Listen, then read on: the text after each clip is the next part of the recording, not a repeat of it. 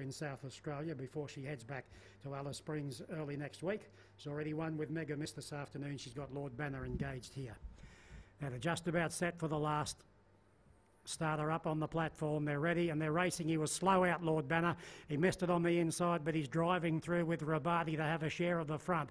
Zilch is right up there, and so's Care to Claim and Indies Open, the big grey, who hasn't raced since September of 2011. That Swoop and Destroy can't go with them early. Lord Banner, tardy at the start, but good speed. He punches through and he leads the way from Care to Claim by one. Zilch is 3 deep. Indies Hope in the whites running 4th.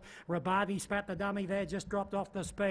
And Swoop and Destroy's trying to tack on. They're coming to the 400. The leader is Lord Banner. Care to Claim on the outside, and his stablemate Zilch has swept up 3 deep. Just behind them in the white colours, Indies Hope, and forget about Rabati, and the same for Swoop and Destroy. Lord Banner taken on by Zilch at the 200. And Zilch put his head in front. Care to Claim's after him on the outside. Care to Claim's in front. Zilch in the yellow cap trying to wear him down. The leader though is Care to Claim. Zilch trying hard, but Care to Claim will win. Care to Claim scored. Now it's a photo for second. Indies Hope on the fence. Might have dived through.